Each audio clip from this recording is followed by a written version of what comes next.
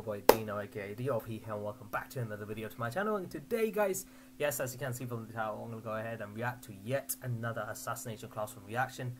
Today I'm going to go ahead and do another double reaction today for you guys, episode 9 and episode 10. I just want to get things as, you know, try to whip out as much episodes as I can so that I don't want to make you guys wait for too long. At least that's what I'm trying to do. So yeah, I'm not going to waste any more time talking about this episode. You know, the last few episodes were really interesting, especially the part and the extra scene where I think the government were talking about a transfer student which has superhuman abilities like Koro-Sensei. I don't know if it's very identical to Koro-Sensei or whether the supernatural abilities are different.